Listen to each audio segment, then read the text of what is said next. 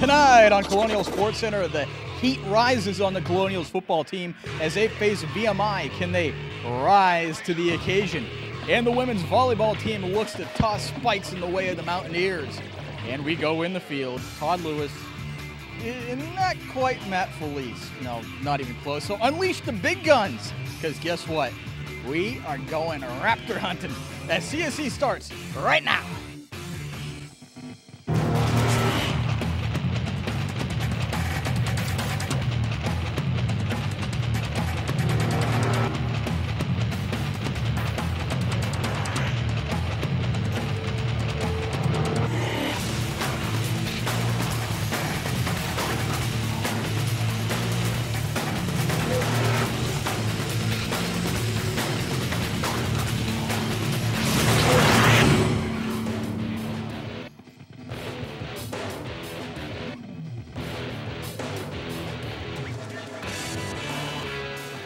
Greetings and salutations. Welcome to Colonial Sports Center alongside Kelly. What is this? I'm a lead anchor and I don't get an escort. Oh, I guess I should have run for it. Unbelievable. I'm Kelly Burke, and tonight we start off with some tense moments involving the future of the CHA. Yes, sir. In a move that was both stunning yet quietly expected, Wayne State University announced that it is ending its men's hockey program effective at the end of the season. The decision, made for financial and logistical reasons, jeopardizes the future of the College Hockey America Conference and all of the teams within it. More on the situation and options for Robert Morris and the rest of the CHA in a moment. But first, the official statement from Wayne State. The official statement was released last Wednesday. Wayne State Athletic Director Rob Fournier explained the university's decision to drop their ice hockey program, saying, "Anytime you eliminate a program, it is a very difficult move. We exhausted every possible option before taking this step. The reality of the economics of the state of Michigan, the educational imperatives of the university, and the need to manage our resources effectively led to this difficult decision. Importantly, however, the educational objectives of the men's hockey student athletes will be protected." And for more on the future of RMU as it relates to this decision, we return to CSC's Dan Yost. Des Moines, Zach Reeksley just got nixed, but as soon as I was going to cross into Iowa, I was going to have someone fill me in for the second half. Backhand shot, scored by Wayne State, and talk about ruining the party like that. They go back on loose puck, wonderful move. Wonderful shot. Is that going to count? Yes, it will. That's number 10, Tom Bionich. Boucher back over to Higgins. Higgins on second round. Open net. Shot score by Wayne State. And that is number 27, John Grayback, with the third goal. The whole entire 2 minutes is played down here. Good action working the puck. 2 minutes continuously either. Not even broken up. Yeah, working it around. Good tape-to-tape pass in there. And a bunch of shots. Just good shot blocking. Another shot. That goes in. Beautiful shot and score. We apologize. That was obviously not Dan Yost reporting on the situation, but Dan Yost and Gary Smith calling the game. There are several options immediately available for Robert Morris, two of them mentioned by Dr. Coleman in an interview that hopefully we will get a chance to show you. One would be a simple move to the Atlantic Hockey Conference, possibly with conference mate Niagara, to make Atlantic Hockey a 12-team conference. The CHA could convince a couple teams to join them, perhaps teams like Mercyhurst or Canisius. The Hockey East Conference is a distant possibility, considering most of those teams are located in Massachusetts and the New England area. The final option is to become an independent for a year or two until new teams are added to Division I hockey. The women's ice hockey team defeated the Brampton Junior Thunder Friday night 4-2 for their first exhibition game of the season. Tuesday night, they opened up the regular season as they hosted number 2 ranked Mercyhurst at the Clearview Arena. Lifetime, the Colonials were 0-10 against the Lakers heading into Game 1.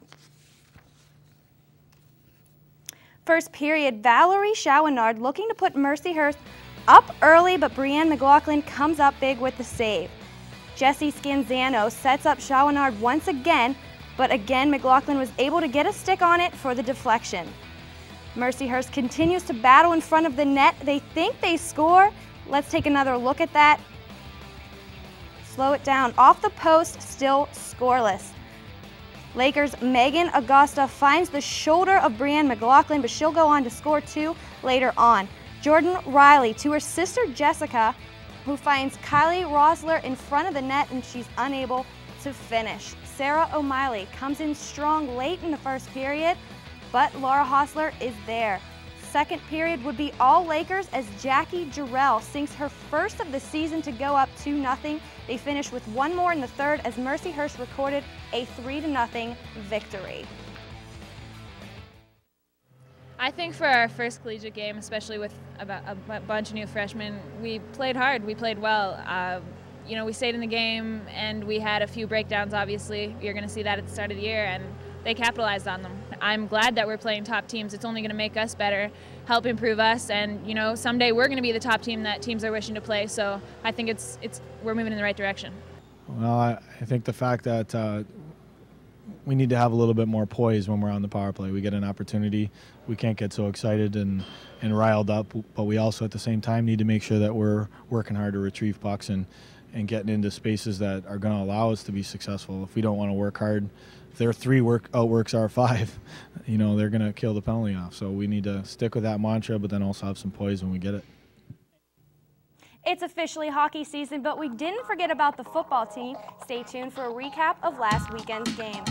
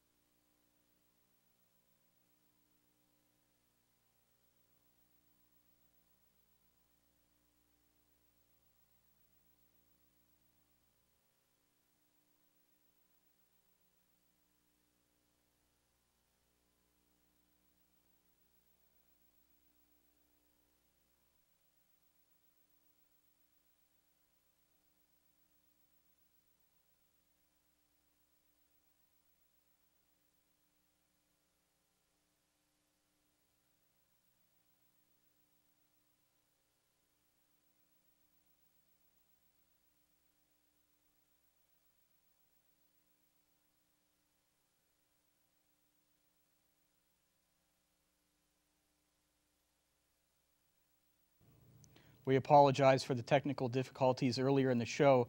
Once again, with more on the CHA and Wayne State situation, here's CSC's Dan Yost. Announcing last week that their men's ice hockey program will dissolve at the end of the season, the future of the College Hockey America Conference, which Robert Morris is a member, is in doubt.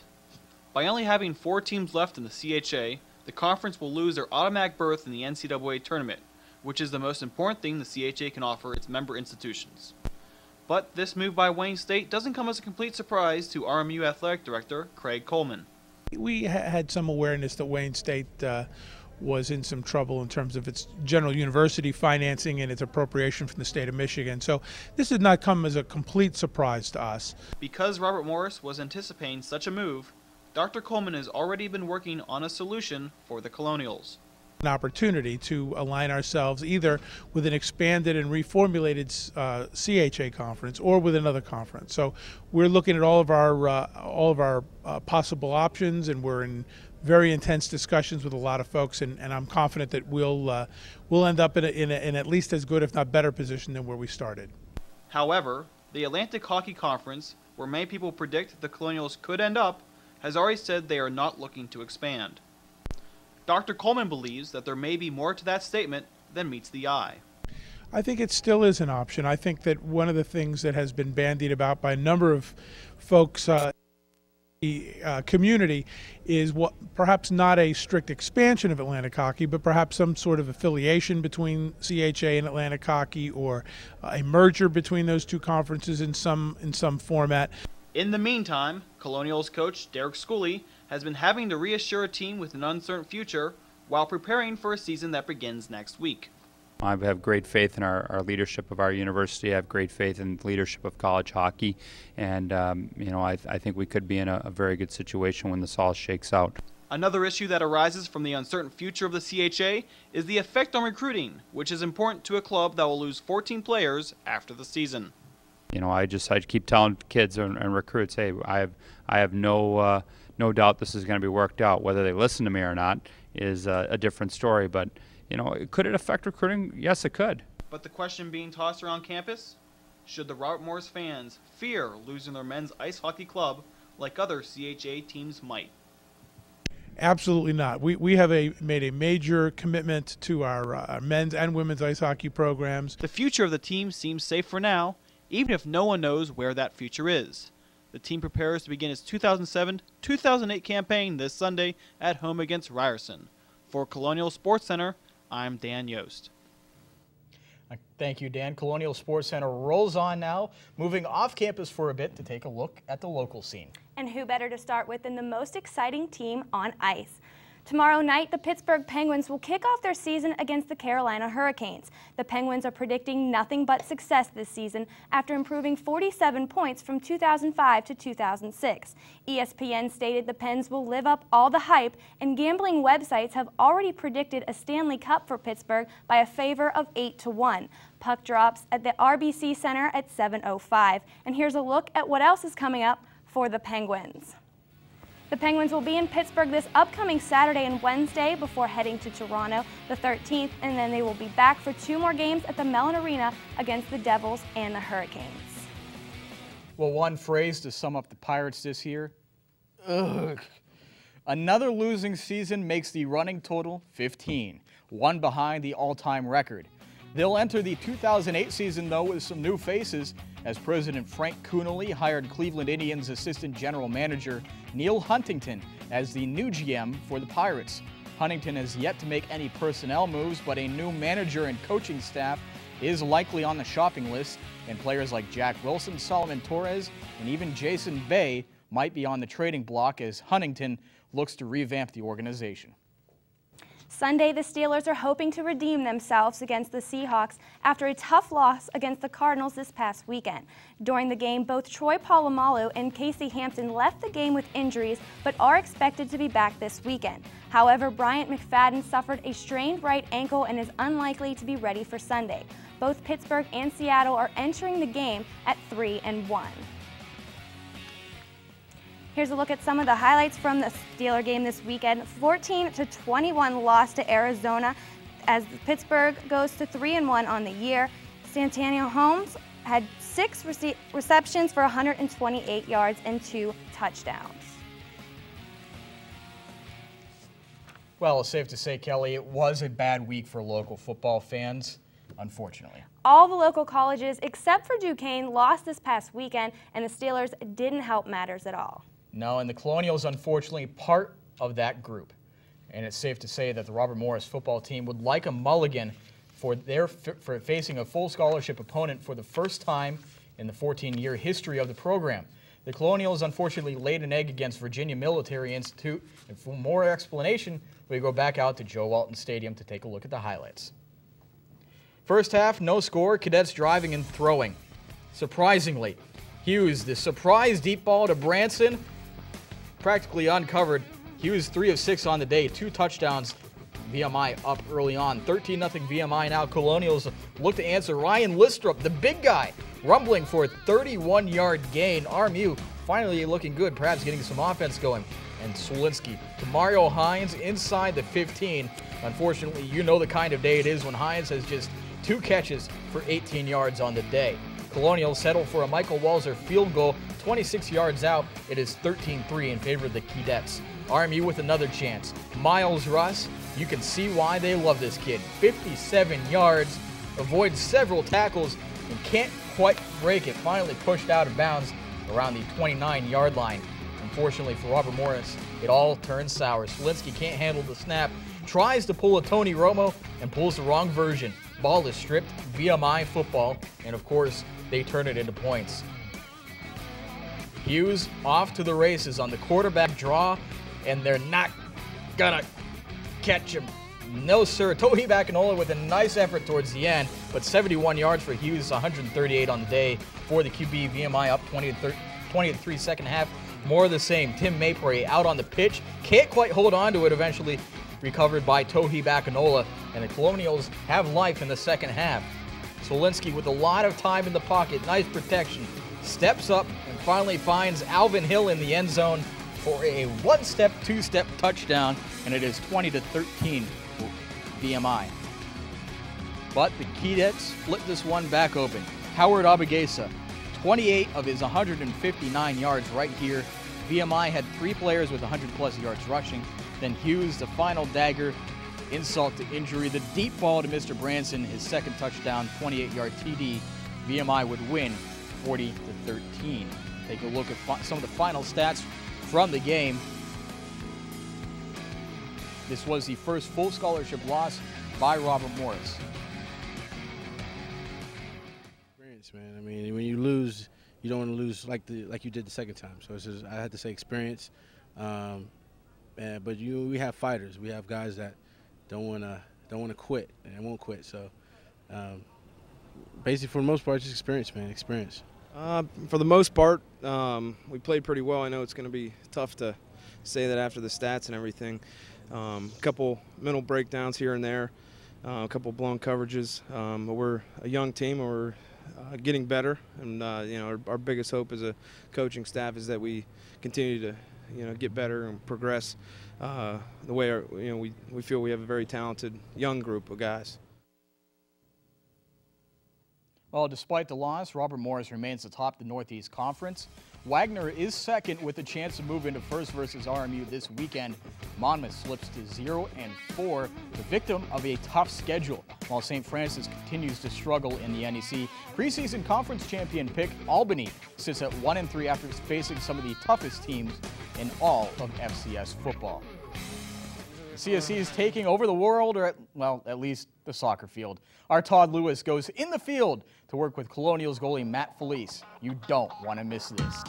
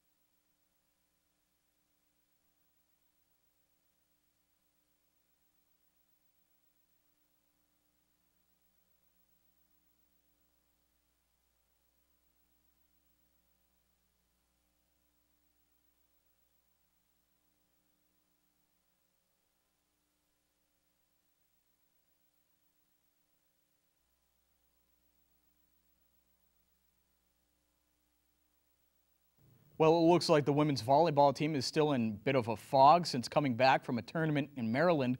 The Colonials lost 2 straight at the Maryland Eastern Shore tourney and faced West Virginia last night at the Soul Center. The Colonials 10-6 on the season, facing the 9-7 Lady Mountaineers. To the Soul Center we go. WVU won the first game. We pick it up in game 2. We can do that because we have editing equipment. Colonials in all white. Amanda Graham, she's good. It's 28-5 in favor of Robert Morris. Colonial still serving, and after a nice volley, Graham again has a chance here, and boom goes the dynamite. Colonial is looking to steal this game away from the Mountaineers, and another serve, and guess who comes up yet again? It's once again Amanda Graham just inside the line. Colonials have a chance to steal it, but WVU serving now. Elena Gibson kickstarts RMU's response, but Cassie Lee's shot goes just a bit outside, maybe. Mighty close right there, tied at 29, long volley. Finally, a Jennifer Stambaugh shot. It goes off the fingertips. It eventually trickles out in favor of Robert Morris. WVU finally serving again, game point. And unfortunately for Bobby Moe, the rejection has them feeling so low. A 33-31 thriller. WVU does go on to sweep the match 3-0.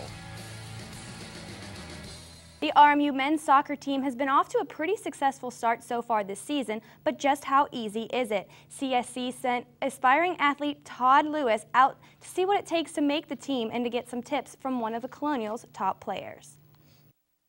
We here at Colonial Sports Center felt like we needed to bring the audience, you, closer to the game. In order to do so, I'm here with starting goalkeeper Matt Felice of the Robert Morris Colonials.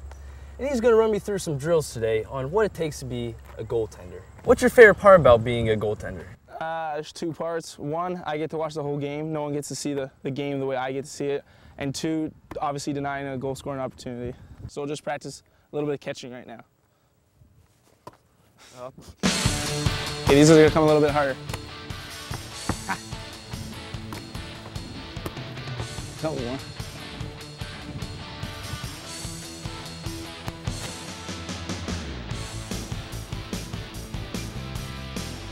Get tight on your man.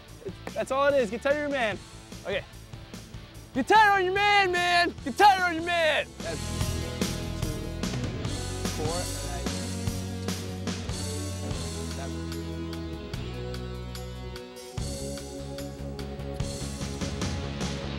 So it's kind of like a guessing game. So a little bit. So I mean, I'm good at guessing on answers and tests and stuff like that.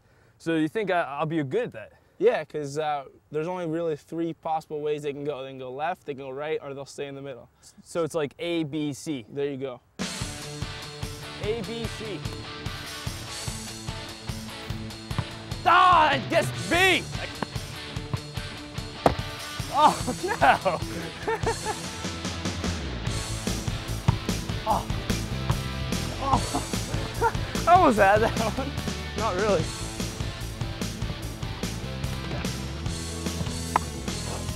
Ah, just 3 seconds off, kind of.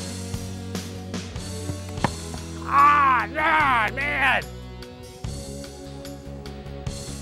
Good shot. That hurt. Oh, fuck! All right, now that Matt took some shots on me, I'm not gonna lie, I was pretty scared. It was pretty fast, probably going about 193.7 miles per hour on me. So I'm gonna try to give him some chin music and shoot some goals on him. You ready? You in my head? It's like a brick wall right here, brick wall. Yep, hit it right to you. Going right. Yep, went straight at him again. So, I'm not wearing my soccer shoes, that's why. Okay, we're going. Oh, go with the foot off the shoe. The shoe off the foot. We're gonna try again. Sorry.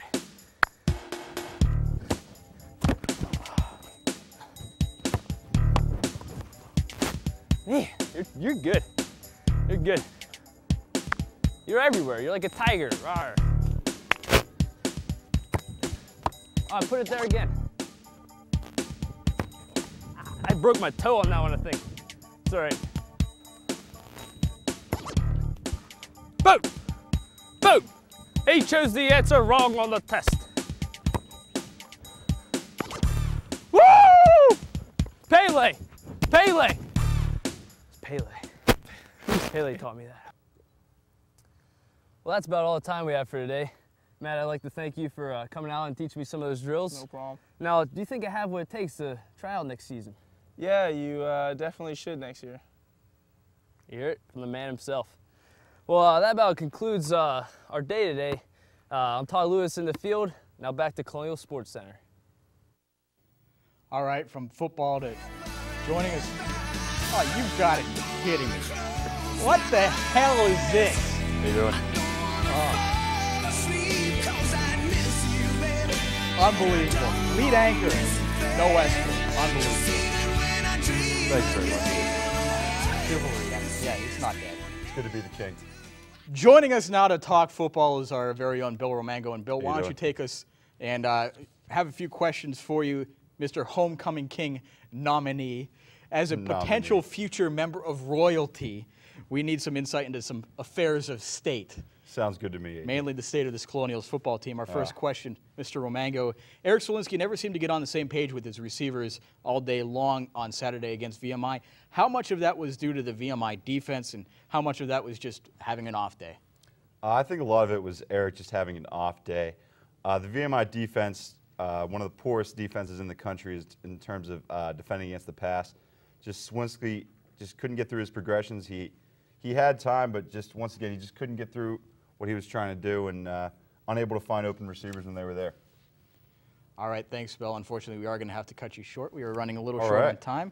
It was good seeing you guys. We tried to show this segment last week, but technology hates us. So once again, fans had the chance to ask Coach Joe Walton some rather interesting questions. Take a look.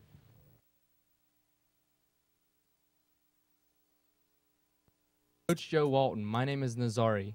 If you weren't coaching football, what sport would you be coaching? Oh, that's a good question, Nazari. When I was young, I loved baseball. I still am a big-time baseball fan. I'm a big fan of the Pirates and disappointed like everybody else, but I think I might have tried baseball. Hey, Coach, it's Brian. What's your pregame meal before the big game on Saturday? Brian, I eat right with the players. We usually have eggs and bacon and, a normal breakfast, sometimes pancakes. Now, I kind of watch the pancakes, though. Hey, Coach, it's Lauren. I saw you driving around on that golf cart before the game. How fast can you get it to go? Well, I'm getting to the age where, Lauren, I can't drive it too fast. But sometimes I'm in a hurry to get down there, so I go a little fast going down that hill. So, I guess I can get it up there going pretty fast. Hey, Coach, this is Joe. When you wanted to start a football program, why did you choose Robert Morris? Joe, I'll tell you something. I kind of fell in love with the fact that I was close to home. I live in Beaver Falls. I liked the school. I really liked Ed Nicholson, who was the president at the time, and it seemed like a challenge that at this time in my life that was important, and it's turned out to be one of the best things I've ever done. Hey Coach, it's Cassie. I have a question for you. I was wondering how it feels to have an entire stadium named after you, and what exactly you call it. Oh, Cassie, it's a big thrill. I'm very honored, and I was surprised. But no, I refer to it as our stadium. It's Robert Morris's stadium. There's a lot of teams that play on the field, and so it's ours. It belongs to all of us. We're almost through here, and I'm just hours away of becoming queen. And we're just 60 seconds away from a new king of the ass hats. Stay tuned.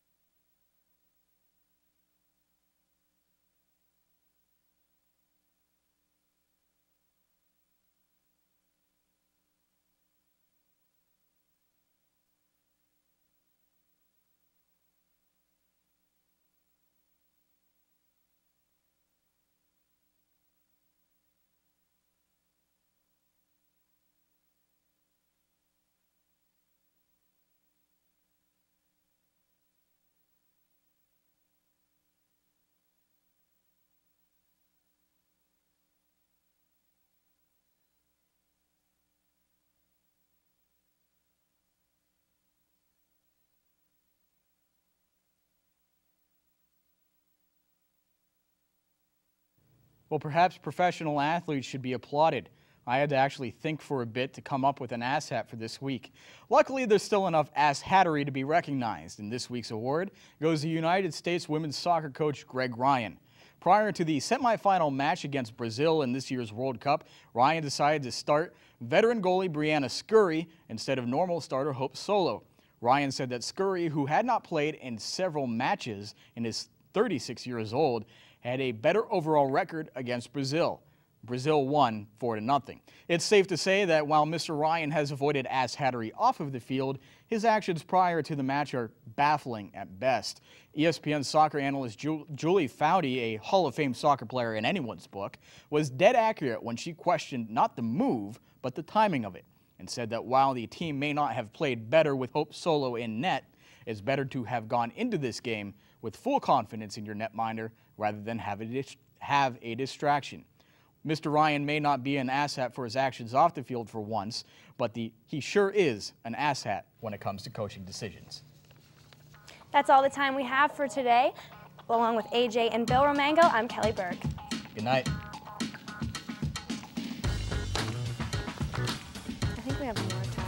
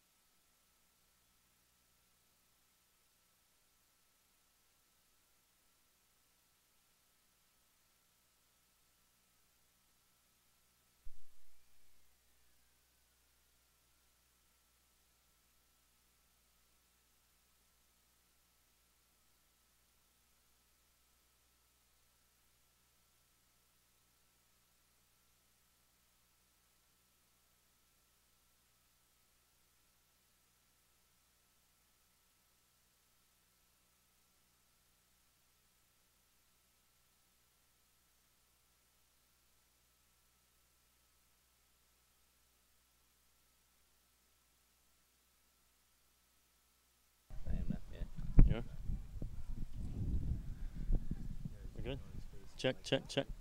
Good. Coach, maybe a little disappointed with ending in a tie, but what can you take out of today's game? Not much. It was a difficult game. Scrappy. It was not a nice game. Was an attractive game. Both teams were most satisfied to play a defensively oriented game. We created a couple of good chances, but they didn't go in for us, and there was really lack of flow to the game. So the only thing that we can really do is improve on our play, how we're gonna play, and kind of put this game into the books. When you go into that next game, what are you looking to change? Well, against Cleveland, we need to find out. This is the first time we played against formation 4-5-1. Most of the teams play either 3-4-3 or 4-4-2. And against this formation, and I hear that Cleveland is also playing sometimes 4-5-1 or 4-4-2. Against 4-4-2, we match up a little bit better. So the big thing at Cleveland is going to be artificial surface, and all depends what kind of formation they're going to play against us. So we have to kind of prepare for two things, playing on an artificial surface and maybe different formation. Last question. Large part of the game is the referees. Were you disappointed today with their calls? Well, the call, kind of, the way they see it. Okay, so yes, I'm disappointed, but again, I didn't see the game from their eyes. Okay, so they have to do a job according to the way they see it. So I'm not the only coach that ever is going to be disappointed with the referees, the way they officiated, but they officiate the way they see it. Coach, thank you very much. Okay, thanks, Cleveland. Okay, thanks, Coach. The Lady Colonials today ended up with a tie. The Lady Colonials ended the game today with a tie. As they go on to face Cleveland next week, they're hoping to get a couple goals this time and win the game. From the North Athletic Complex. I'm done. What are you doing? All right, last time I got it.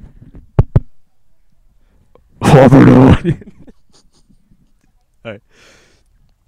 The Lady Colonials ended the game today with a tie. As they go on to face Cleveland next week, they look to get a couple goals and win one for the Gipper. Scott farted.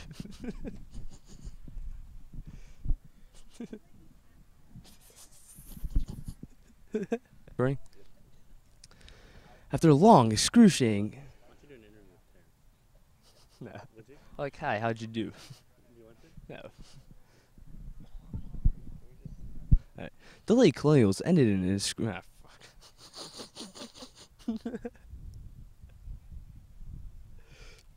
After an excruciating battle on the soccer field, the Lady Colonials ended with a tie today.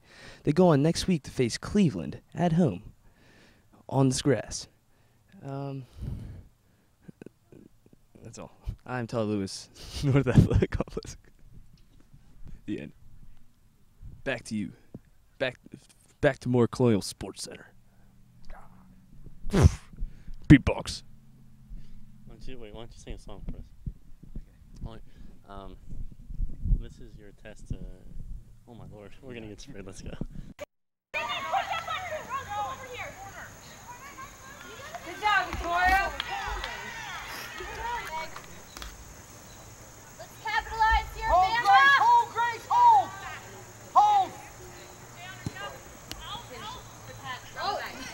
Good job, Sid. Way to keep it. Drop off with speed, Sid. Drop off with speed, Sid. Nat, drop off. You run the show from back there, Nat. Talk to her.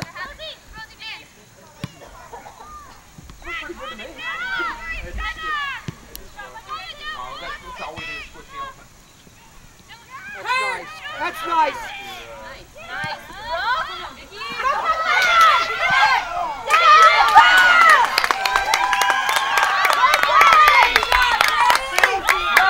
Nice job, you two. All right, Brooke. Keep it up, Freddie. Shape, Danny, shape, Danny, shape.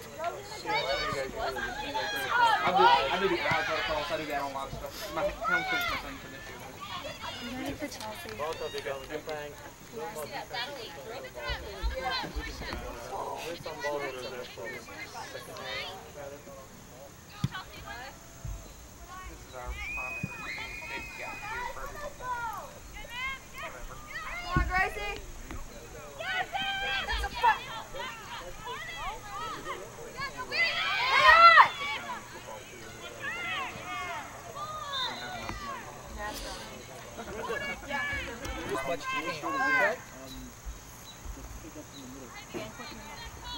Zim. Yeah.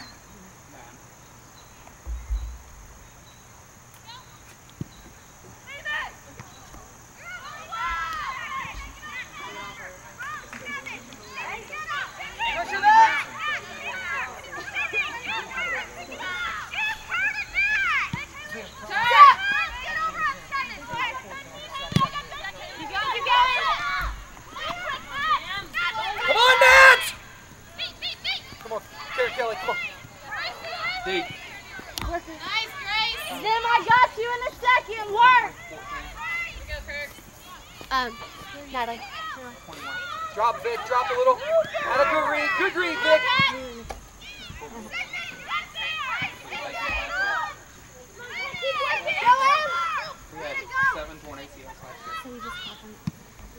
Watch your ears, ladies. Yo, so Brendan's going to pick her up. You make sure you have somebody in the middle and call Taryn inside. Who you going in for? One to beat. One to beat. One to beat. Turn and go. Turn and go. Let's go, Freddie. Get her in the second one. Right to the box. Push and go. Push and go. Atta girl.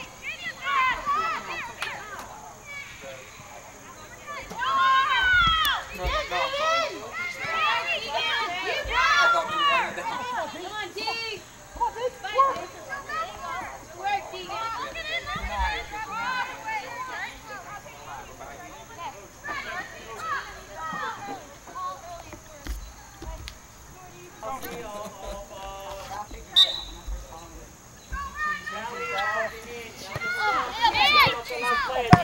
Play off the last player. Chase, when you drop off 2 or 3 yards, okay? You said that cushion.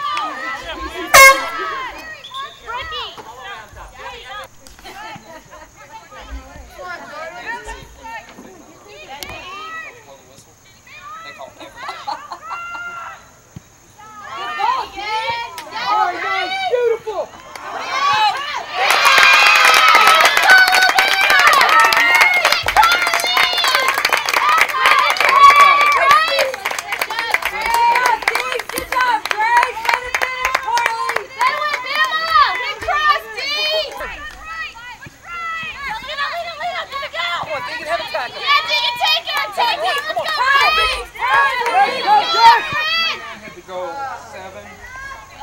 Lock it in! Hey, lock it in! Go, D.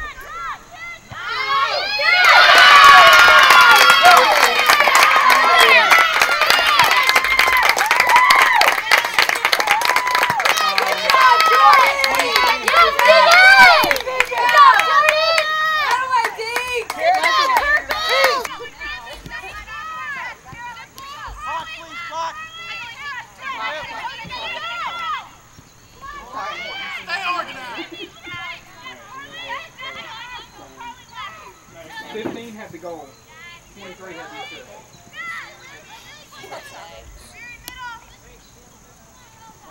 Oh, yeah.